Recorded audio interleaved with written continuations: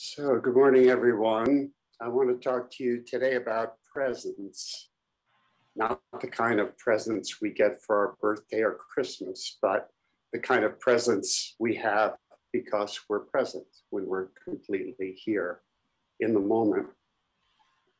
There's a story some of you have heard before from my book, One Bird, One Stone, about Bernie Glassman, who was the first Western teacher in our lineage, you probably know. He was giving a talk to a group, and at the end they had Q&A, and somebody stood up and said, "How can we live in the now?" And Bernie said, would anybody who's not living in the now please stand up? So we're always living in the now, just like all the creatures that share the planet with us, but we're unique in that we somehow have this peculiar human ability to forget we're in the now, and which has a lot to do with the way we use our minds. So sometimes in introducing the role of thought in meditation to my university students especially, I'll say in Zen there's three problematic areas of thought: past thought, future thought, and present thought. That about covers it, doesn't it? Of course, we all know that the past is gone. It was real once, but it's not real anymore. The future is yet to come. It may not happen at all. And present thought often has to do with judgment. I'm sitting better than Chris is. Oh no, Lisa's sitting better than me. She's probably enlightened already. Look at her perfect posture. I'll never be as good a practitioner. So those kind of judgmental thoughts in the present are often the problematic ones that don't have to do with past and future, but get in our way anyway. I ran across this quote by the Dalai Lama. He says there's only 2 days of the year where nothing can be done. One is called yesterday and one is called tomorrow. So in sesshin, I know a lot of you are quite experienced with sesshin, but it's always good to be reminded. In sesshin, we let go of past and future. Our whole job is simply to be present with our experience. Isn't that wonderful? Our whole joy is to be present with experience, just with whatever's happening now. Whether we're at home or whether we're in person, the schedule is set up so we don't have to think, right? We just go on to the next thing and the next thing and the next thing, and we know what we're going to do, and there's not a lot of decision making. Right? Also, Roshi, on the opening night of sesshin, spoke of noble silence. And so we keep noble silence without in our interactions with others, but we also work to keep noble silence within, to settle down the mental chatter, which sometimes takes a while, of course. So a really useful practice I've discovered is to notice if a certain thought stream that's interrupting my practice is about the past. And I can tell myself, meditation's never about the past. Zazen isn't about the past. Zazen's about now. I'm thinking about the past, I can dispense with it. It helps me kind of pry that thought loose and just view it as inconsequential. Similarly, future. If we notice that a particular thought stream is about the future, perhaps we can notice that, remind ourselves, Zazen's not about the future. Sesshin's not about the future. Future's not real. Practice of Zazen is about reality. So let's return to reality and dispense with thinking about the future. If you really want a radical notion, then notice that those judgmental thoughts in the present are all about, guess what? Ourselves, and ourselves compared to other people. So if you want a really radical spatula to slide under the veggie burger of ego and flip it over, then how about being willing to let go of any thought of that's about ourselves? Because zazen is not about ourselves. Isn't that funny? We come to it often because we're unhappy or because we want to clarify the nature of reality for ourselves. And then we find out that the self is useless. It's zazen.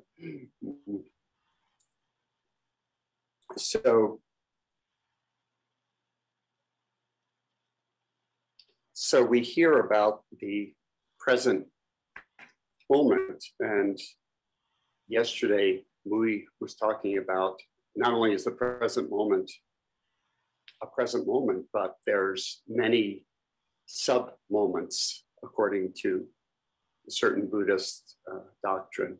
In fact, one number you'll find quite often is 84,000, that there's 84,000 of those milliseconds in a second. Now, I don't know how exactly they measured milliseconds or seconds, but in Theravada practice, the first type of Buddhist practice, there are practices where they look so deeply into the moment that they can see. I doubt they can see 84,000. Maybe the Buddha could, but they just like that number. It pops up a lot in ancient Buddhism. But let's just say that what we think of as a moment it's kind of digital. There's all these sub moments, and people claim, if they do that style of practice, that they can see a moment and then the moment shifting and then the moment shifting. It's kind of granular. And each moment is still. I don't know if you've ever experienced that, where in zazen, when it's really working, where you just feel like the moment is utterly still, there's no passage of time. It's said that Yasutani Roshi says this, that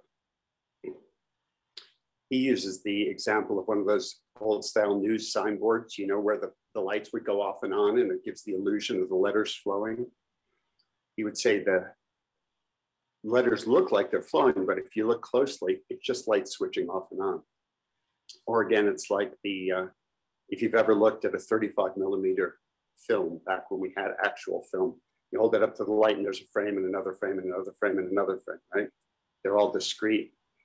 But when you run them through the projector, in this case, the projector of the human mind, it all seems to move.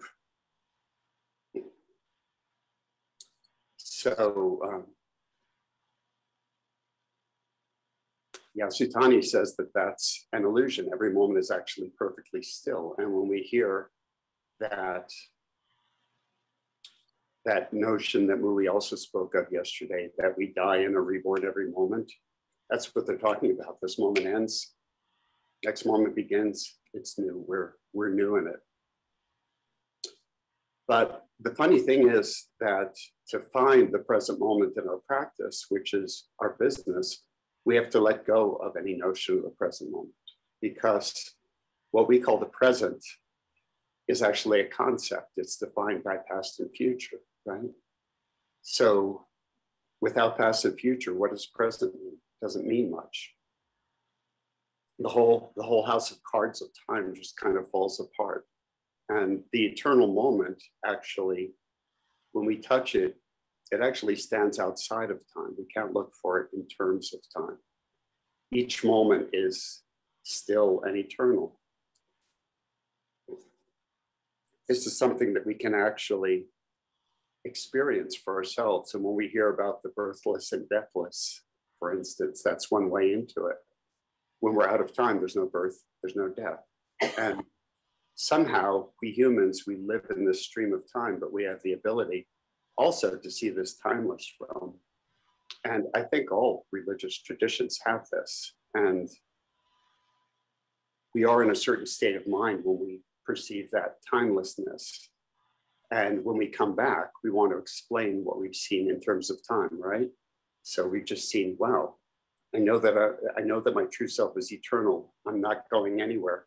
I wasn't born, it's wasn't born, it's not going to die. And then we come back to our normal everyday lives and think, but wait a minute, I know I'm going to die. So it must be that we're eternal after we die, right? We're trying to explain the non-temporal in terms of time. And thus we end up with all these notions of what happens after death. But actually, it can be experienced right now, that eternal moment. We don't have to wait for death to try and figure out what happens afterward. It's kind of the wrong kind of mind applied to the question, right? The eternal is right now. It's a little bit like, it's reminiscent of, if you've ever looked into physics and you know there's the particle versus wave theory of photons or energy packets. If you look at them as particles, if you measure them as particles, they're particles. If you measure them as waves, they're waves. Well, if you look with the eye of zazen deeply into time, you'll find those individual 84,000 particles, maybe not 84,000, but you'll find those individuals still particles. But our normal way of perceiving it is in a wave, is in a flow, right? So if you look for the present, you'll find that it's conceptual. We have to get behind the conceptual to really experience the real presence of the present moment. It's a paradox, one of those many paradoxes. But fortunately, I looked into the etymology of the word present and presence, and I discovered that we're not the only ones who can't find the presence, that can't find the present moment. It's funny when you dig into the definitions of some of these really basic terms and where they came from, the definitions become circular and so abstract. It's like they don't say anything. And apparently both words come from the same 14th century French, medieval French, plateaus or something like that is the original. And the way the original definition for present, this comes from the 14th century, just after the time of Dogen, is existing at the time. Existing at the time. What on earth does that mean exactly? What time? It's kind of a circular definition, but the definition of presence is even more circular because it's the state of being present. So what does that mean exactly? Or it's also defined as the state of being in a certain place and not another. So if I'm in another place, I'm not present? No, I think if I'm in another place, I'm also still present. So nobody knows what this present moment is, and yet we can have a direct experience of it. Incidentally, I also ran across the 16th century definition of presence of mind. And it's defined as a calm, collected state of mind with the faculties ready at command. Isn't that funny? Somebody discovered zazen back in the 16th century. I don't know where I think that definition came from Europe somewhere. A calm, collected state of mind with the faculties ready at command. Wouldn't we like to have that state of mind? Isn't that what we aspire to? I don't know if the faculties of mind are ever perfectly at our command, but we can head in that direction, right? And then we might consider this thing we often hear, which is that person has presence, or we experience this person has presence. And we might consider what it means when a person has presence.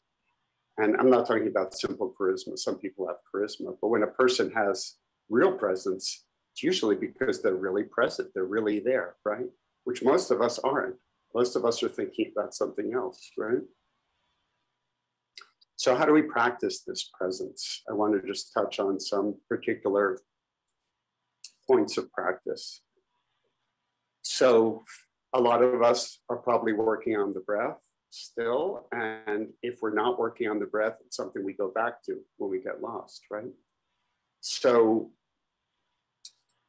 one formulation that I've heard is that we begin by counting the breath, then we move to following the breath, then we become the breath. Finally, the third stage is to become the breath. And that is the way the breath feels to me when I'm really in it. It feels like that's what I am breath. And actually, the breath is breathing itself. It's our life force. It happens all by itself, right? We can interfere with it, or we can have a little bit of effect on it, but really it's happening all by itself. We're being breathed. And so there's a way in which it is very close to our actual living reality itself. So isn't it something that we ought to be paying close attention to? In fact, I advocate paying such close attention to the breath that we become breath nerds. Yes, nerds of the breath.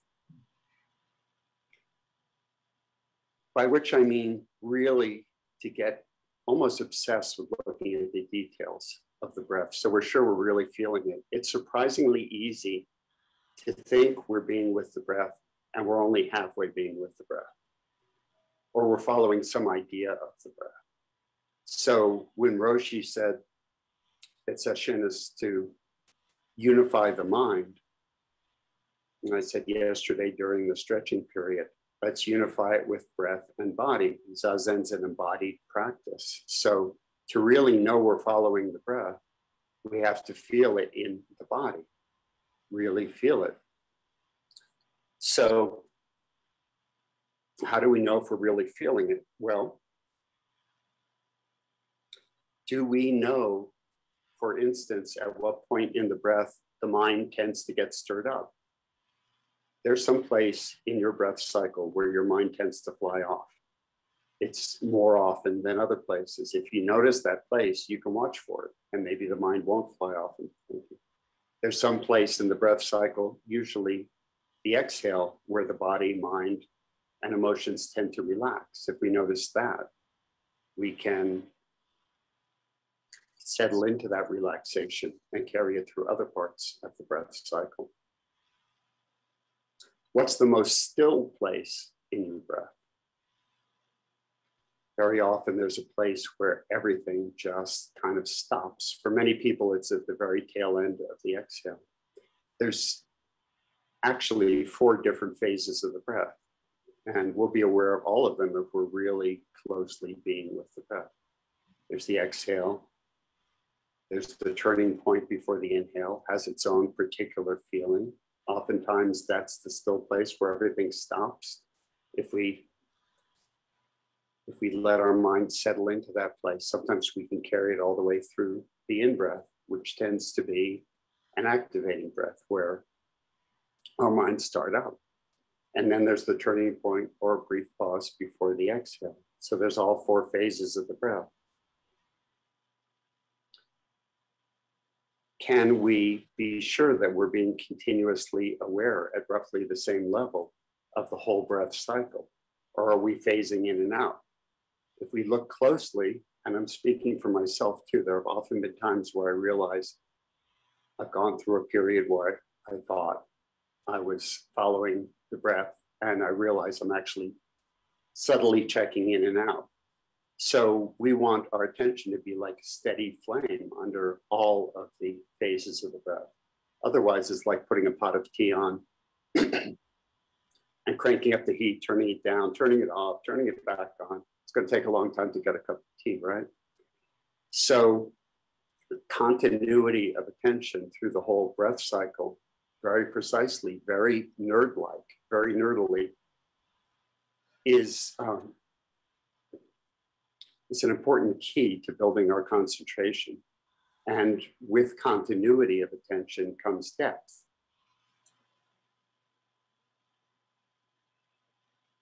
I find, especially working with new students, if they can just carry their attention through one breath cycle without at the same degree of continuity of intensity, more or less, through one breath cycle, they'll start to feel the sense of stillness, a certain sense of stillness. And more in my university classes, I point out that sense of stillness, because I find if I point it out, people can see what I'm talking about and they start to understand that's where we're headed. Now, Louis talked about goals yesterday, and there are goals that are held by the ego. And then there's just the subtle direction we head in with our practice because we know it's the right direction. And it's okay to head in that direction. It's okay to head towards the stillness when a still moment opens up. It's okay to place our attention there and begin to practice with subtly sustaining that. It's much like keeping a muscle relaxed if you're in front of your computer and your shoulders want to start climbing, right? It's just that subtle, let's just stay chill. Let's not climb shoulders, okay? You can't do it by force, right? So it takes effort, but it's worth it to really notice, are we really being continuous around this breath cycle and the next and the next? And at first the mind might be going, oh my God, this is way too detailed. But if you could just do it for a little bit, we start to reap the rewards of that sense of stillness. It's like a Tibetan bowl where you run the striker around the rim a few times without breaking contact, and the bowl starts to sing. In the same way, if we keep the contact of our attention continuously with the breath, if that's what we're working on, our practice may begin to sing. Continuity leads to depth. Kind of a side point about the breath is we often have the preconception that we have to breathe deeply, and that can really bind people up. Usually when we begin a practice session or a session, we begin with opening up the breath, relaxing the belly. Often it's good to learn to breathe diaphragmatically and breathe deeply. But in deep states of samadhi, the breath can sometimes become very, very subtle. We need to allow it to do that because it's as though we get in this state where the breath doesn't want to disturb it and we don't need much oxygen. So when we hear these stories of yogis who don't breathe for 24 hours or something, or stop breathing for hours, the kind of yoga I do, Ashtanga yoga, Krishnamacharya was the founder of that school. And he was one of these where for a certain period of time, he could stop breathing and stop his heart. And for at least an hour or more, and people were amazed. And then finally he agreed to allow researchers to come and attach electrodes to him to see what was really happening. It turned out, and he was into finding this out. He wasn't trying to disguise anything. What he found was that what everyone found was he was actually breathing and his heart was actually beating, but it had fallen to such a subtle level that it could not be perceived from the outside except by these electronic means. So the breath may become very, very subtle, and it's okay to allow that. There's another point in working with the breath or any of our practices, but it's especially noticeable with the breath. Neuroscience tells us that there's actually two aspects of the mind that may function at the same time. This is not the same as multitasking. Multitasking is something else. This is that phenomena we know when we're driving somewhere and we're driving a familiar route and we're thinking about the presentation we have to give at work or the Dharma talk we have to give or whatever it is. We're thinking quite closely about what we have to do next. But if a cat runs into the road, we'll hit the brake, we hope, okay? And so there's a close factor of attention, and then there's a peripheral broader awareness that can be functioning at the same time. And this is known through neuroscience. Our attention can only fasten on one thing at a time, but there's a more diffuse, broader awareness. The reason I bring this up is it's possible to be really focused and fastened on the breath, but to be paying a little bit of attention to our peripheral awareness to notice when that next thought stream starts to arise and wants to grab onto our attention. And if we notice it, sometimes we can just diffuse it before it takes hold. I bet a lot of us have experienced that. I certainly experienced that in session before I ran across this research that tells why it works. It's possible, yes, to be able to spot those thoughts almost before they put their head above the ground. It's like sitting in front of a gopher hole and waiting for that gopher to come up, right? It's like, the minute its head comes up above the ground, it sees you watching it, it goes down below again, right? Or a prairie dog, we have prairie dogs, right? Thoughts will be like that. If you catch them just as they arise, a lot of times they'll diffuse or vanish. So we can kind of be watching the horizon of the mind, even as we're very closely watching the breath. So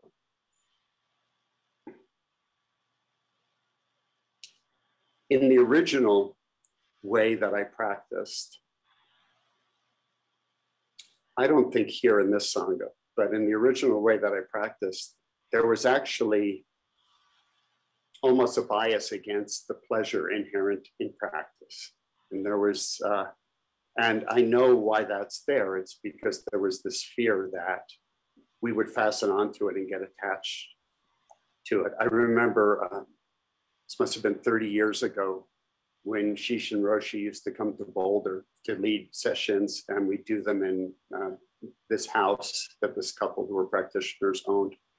And one day, somehow I ended up with Shishin Roshi. I was a very young green student, but we ended up wandering all over the mountains looking for a possible practice center for him to acquire because he wanted to move there.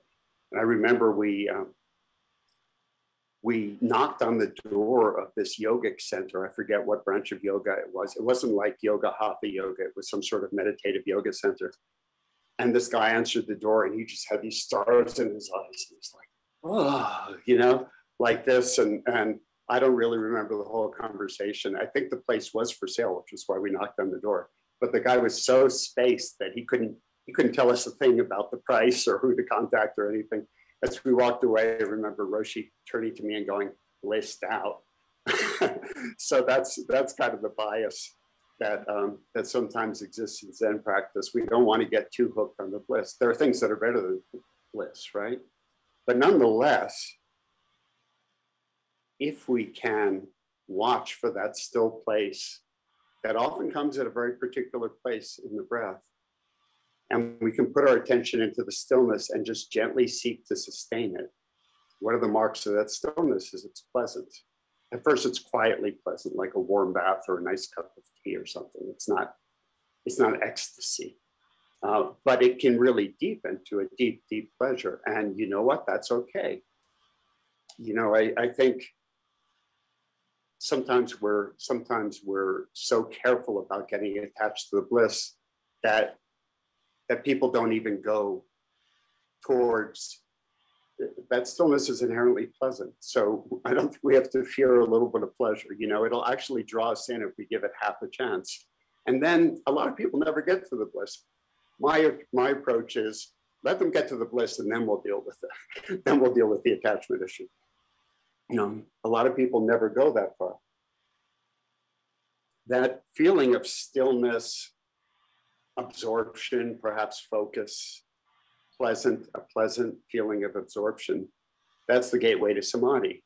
Most of us, I think, have experienced this. Most of us know it. Oftentimes, we don't know that we can actually practice it. We can actually notice when it comes up and gently put our attention there. And then our natural pleasure-seeking mind will, if we can reawaken it, we've often forgotten the pleasure-seeking mind as adults. We all had it when we were young. But it will actually want to stay there. It will actually draw us in if we give it half a chance. And then the next thought stream comes by. Why would we grab onto it? It's just going to ruin it. It's like we're in a warm bath and the telephone rings. Are you going to get out of the bath and answer it when it's only going to be a telemarketer, right? No, let the ringing telephone of the mind ring. We're in the bath. It's nice. So part of what I'm saying here is a lot of us are experienced practitioners. At a certain point, we can notice what brings us to stillness. We can notice what the entry point to samadhi feels like. We can notice in a creative way what helps us access that. And we can directly practice that. We all know we can't grasp after an experience, right? That doesn't work. But there's an easing in. It's like, oh, here's that still place. I think I'm going to stay here. It's like that. And almost any technique will eventually wear out. We just get tired of it. So when your technique doesn't work, don't get hooked on the technique. I sometimes give a talk at another Dharma center or something, and this is one of my shticks. I'll say, make the practice your own. Be creative about your practice. If you've been practicing for a while, you know what's working, you know what's not working. Yes, there's no such thing as a bad meditation. Yes, we don't want to be egoically goal-oriented, but really, come on, we know if we've been sitting for a year and it's not working because, let's do something to wake the practice up again. I've had people come up to me sometimes after I've mentioned that in a talk and say, well, my teacher 20 years ago told me to count the breath. And then he died. And so I've been doing it ever since. I'm like, forget counting the breath, do something else, because the reason they're talking to me is it went dead a long time ago. Nothing is happening. Or they get so fastened on the technique, I'm counting the breath, and the whole ineffable, perfect oneness of all being opens up over here. And they're like, no, I'm counting the breath. No, if the ineffable, perfect oneness of being opens up here, we head in that direction, right? This is a process of inquiry, and that's something we can forget too. Mui spoke of shikantaza yesterday. Shikantaza, although I've done hundreds of koans, I've done the whole koan system. Nonetheless, shikantaza has been my primary practice. And yeah, there are times with breakthrough koans where you're very one point and I'm focusing on the koan, but I've come to realize that people practice koans in different ways. My method always was sit down, rehearse the koan in my mind, and then put it on the back burner and just do shikantaza and just wait. And eventually, eventually the pot on the back burner will boil over and I'll have an answer. You'll have a response. Or it doesn't, and then you go into Doksan and you don't know what to say. And we all know what that's like too, right? But if you're okay with that, that's okay, right? Great ego practice to not know how to respond. Koans, the responses to koans come from a place deeper than the thinking mind. We know this. So really, I park it on the back burner and just do shikantaza and let the subconscious work on it. But as I've had the same experience Mui shared yesterday, which is meeting people in pure shikantaza lineages. I've had priests tell me, well, yeah, I just sit there and I don't do anything. If I think, I just think. And really, I think there's a lot of people trying to do shikantaza who aren't getting anywhere. My particular take, shikantaza has worked really well as a fundamental practice for me. But I think the difference is I don't do it as a perfectly non-doing practice. It can be done too passively. Let's just say I do shikantaza, but I'm interested in the scenery. It's a process of inquiry. I'm interested in what presents itself in shikantaza. And if it's interesting, I'll examine it. For instance, you may find yourself in a space of pure awareness. We might ask yourself, well, how far does that go? What is this awareness? Is this my mind? Is there any difference between my mind and this big awareness? What is this the same thing as what other people call God? It's not necessarily that we're thinking a whole train of thought when we're in it, but we're interested in what we're seeing, and what we see has certain ramifications. I ran across a formulation for contemplative practice recently. It was in Tricycle magazine. I think it was in the spring edition. You might look it up. There's information coming from other styles of contemplative practice to us, like, for instance, there's Christian contemplative practices that may have pieces that we overlook. For instance, we have this preconception that practice doesn't involve thinking. Well, it's true. When we're doing zazen, we're not thinking.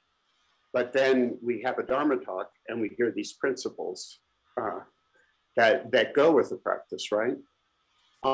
Oftentimes, that's all we do. We hear the talk, and then we go and we sit in stillness. But in between, there's a factor of contemplation. We can actually mull over and turn over what we've heard, and we can use that.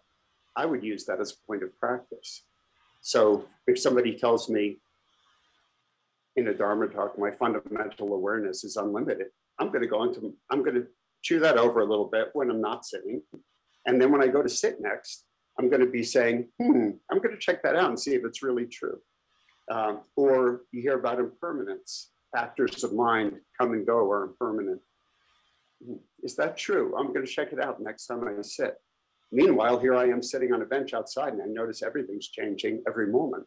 Or I close my eyes. If you want to experience impermanence, just go to the sound realm. Sound realm is very impermanent. If you're sitting in a place where there's an air conditioner or a fan, there's a continuous sound, but most sounds aren't like that. Most sounds rise and fall out of silence again and again. They're momentary, they're fairly momentary, they have a duration.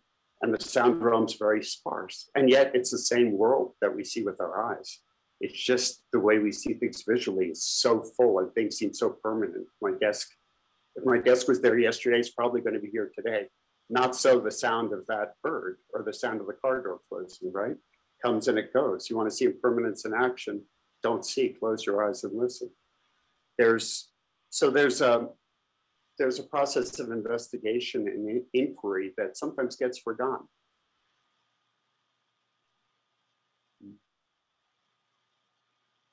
One of the things to watch for in Shikantaza is, even if it's working for us, oftentimes there's a subtle sense of a standpoint, as though we're watching from a certain place in that awareness field. It's really interesting to look for that. It's as though we're standing at the edge of it, seeing the awareness spread out. What happens if we let go of that standpoint, if we let go of that watcher? Oftentimes that's the point that's hooking us, that's sticking us in Shikantaza. We're not letting go of the watcher. So Mui spoke of hara practice, practicing with the hara, and yesterday, and he spoke of it as a difficult practice, and it is. I just want to say something about that, because I found it very, very useful to practice with the hara. And one can completely put one's attention there, center oneself there, and then do Shikantaza. They're not necessarily separate practices, but we can't put our attention there by effort. That doesn't work very well. We can't oomph ourselves into the hara, right? We can't do it with chutzpah. We have to settle into the hara. And an image I like to use is if you had a swimming pool full of jello and you tossed a flat rock into it, that rock would make its way to the bottom in no particular hurry. And then it would find where it wanted to settle. And if you let your attention settle in that way, certainly out of the head, zazen's an embodied practice, into the body, and just let it keep settling, you'll find that there's a place where the attention likes to settle. It likes to settle right below the navel in the heart. There's actually a nerve bundle there. It's not even esoteric. There are brain-like clusters of neurons in the heart and in the belly. And that's why we sometimes sense something with our heart, or we say we have a gut level feeling. That's what we're talking about. That's why we have actual gut level feelings. There's a cluster of neurons there. I read somewhere that dinosaurs were so big, they needed kind of a second brain to, not quite a brain, but like a secondary cluster of neurons, almost a brain to operate their back halves, which would have been down somewhere around if dinosaurs had a hara. So find your dinosaur hara, find that second brain. The mind will want to stop there. It's very peculiar. Oftentimes we're trying too hard, right?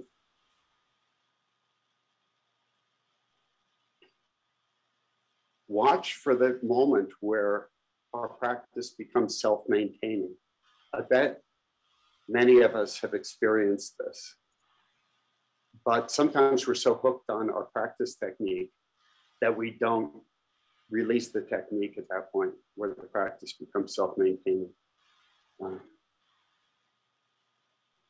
Just try letting go of the method when you're really in there and really focused. What happens? Will zazen just stay? Will that stillness just stay? Will samadhi just stay and continue to deepen? Oftentimes it will, completely effortlessly. It's quite revelatory. It really is, because in that state of mind, we realize that it actually doesn't take effort to stay aware. Awareness takes no effort whatsoever. If we were to grab onto the next thought, that would take effort. It's as though we reverse. Of course, it takes effort to get to that state of awareness, but there's a certain place. Try it when you feel really settled. If you want to access that relaxation that Muli was talking about, release effort.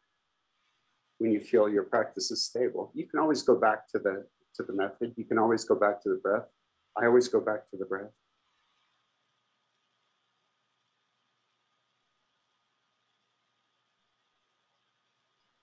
So speaking about that, our process of inquiry has ramifications, important ones. When we're sitting without past and without future, and we've even let go of our concept of the present, where is the self? That's really worth looking at closely. What is the self if we don't have the story of the past and the projection into the future? And what if we even let go of that subtle sense of being a watcher here in the present moment? Maybe no self isn't some distant esoteric thing that we'll only experience after 40 more years of practice. Maybe it's closer than we think. In fact, I promise you it's closer than we think. And there's different ways and different depths to experience that. But our true nature is not far. We tend to think it's far away.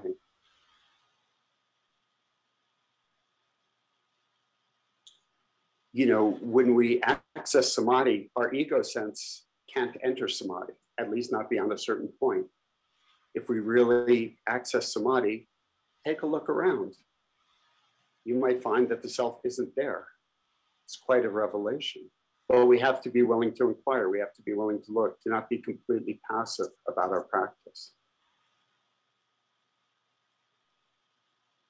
So we get to practice the totality of our lives in session, because this is the only place our lives are happening. We're spending our whole lives together right now, as you've heard me say before.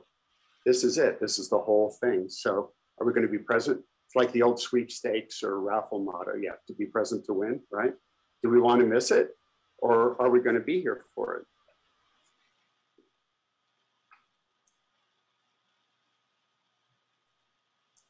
So seeing no self, seeing into our true nature.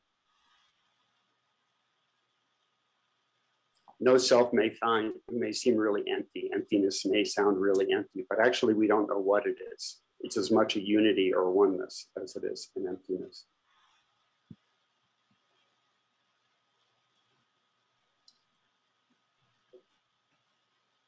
I don't believe any of us would be here if we didn't have the capacity to realize that for ourselves. We know that there's something there to discover, and that's why we're here. And I don't think our intuition would bring us here if it was beyond our reach. That's just thought structures tell us that it's beyond our reach. But we'd be off doing something. I don't know, we'd be barbecuing in Des Moines or something. I don't know, we'd be doing something more fun. Don't get me wrong, barbecuing in Des Moines sounds great. It sounds more fun than sitting for hour after hour when it's hot. But we're here for a reason. We're here, we've been called here. And if we answer the call, it's possible the call may answer us. It's closer than we believe. In fact, we find this through the teachings all the time, that our true nature is so close that Yasutani Roshi says it would be easier to miss seeing our true nature than to miss the ground if we stomp our foot against it. And in fact, in the Genjo Koan commentary, he goes on to say, it is in our foot. It's not even in our foot, it is us. Our true nature is us. It's so obvious that we miss it. It's so obvious that we miss it. In fact, when we see our true nature, that's the way it seems. It seems so natural. It seems like, oh, of course. This is the potential of what it is to be a human being. Of course, this is the way it's supposed to be. Why doesn't everybody see it like this? maybe someday, I hope someday, everyone will see it like this. We wouldn't have war, we wouldn't have starvation, we wouldn't have a climate crisis. Everybody realized this quite obvious unity. I understand it's not always apparently obvious, but there's a way in which it's obvious. And I'm just encouraging us to look for that. The only time it's going to happen is now. Even if it's a later now, even if it's now 10 years from now, it's going to happen in now. So we don't think about later. We don't think about 10 years later, we're going to realize our true nature. Our true nature is only going to be realized in this present moment, whatever it is.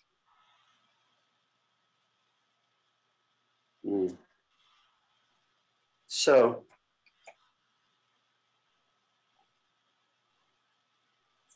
I encourage us to take the ox by the horns. And as the evening Gatha says, time passes swiftly and opportunity is lost. We live long enough that it can often seem like life has all this time in it and we'll get around to it later. But there's no such, didn't we just prove there's no such thing as later, right? There's only now. So we have to motivate ourselves, and curiosity, inquiry can motivate us.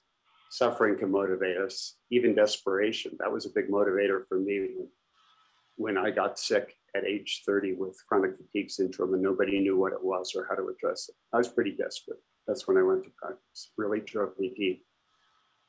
So harness your desperation, your suffering. But beyond that, there's guidance that's often found in some of the Theravadan sutras, which is to allow ourselves to grow weary of samsara.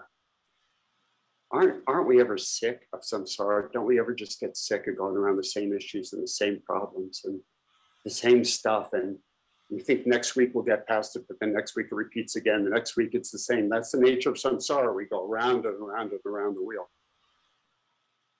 The ancient Pali sutras even say, allow ourselves to be disgusted with samsara. It's a powerful motivator to just look at this endless go-round of delusion and suffering and just think, I want off of this wheel. If there's a way off of this wheel, I want it. Very, very powerful motivation. And when we find our motivation flagging,